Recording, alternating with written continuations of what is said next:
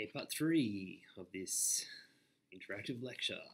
So let's talk about Larry Lessig a little bit further. So he's a classic liberal and certainly not an anti-capitalist, but he thinks that the balance has swung too far toward the major entertainment companies who own the bulk of the creative copyright and want to strengthen their monopolies on cultural products such as popular music and cinema.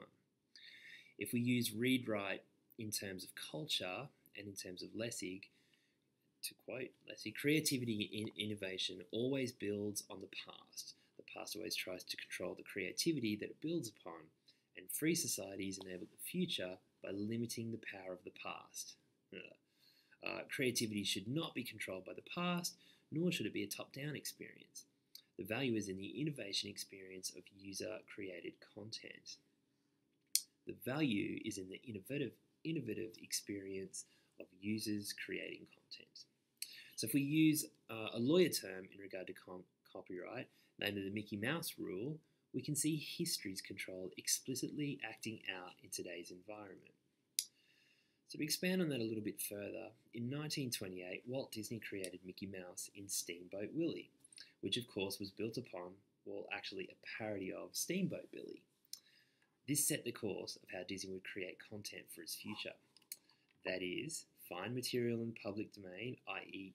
free of copyright, modify it, and then apply their own copyright on the product to prevent it from being adopted or modified any further.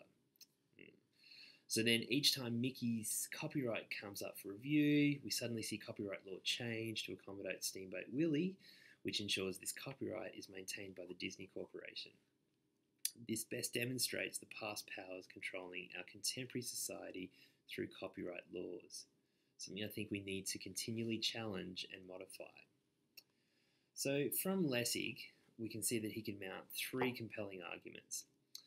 That the continual extension of copyright terms over the last 2 centuries has restricted the capacity for people to make innovative, derivative works and distribute them in new ways using new technologies. We've gone from copyright lasting 14 years to copyright lasting the lifetime of the holder plus 70 years. That's an entire other lifetime. While the popular life of your average cultural product has shrunk, the life expectancy of a best-selling novel has halved within the last decade. Number 2, the distributed architecture of the net requires new ways of thinking about copyright control.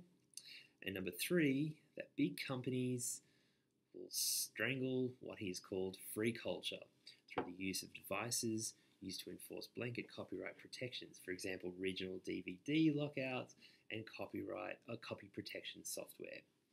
I'll finish this video here and then we'll pick it back up talking about remix.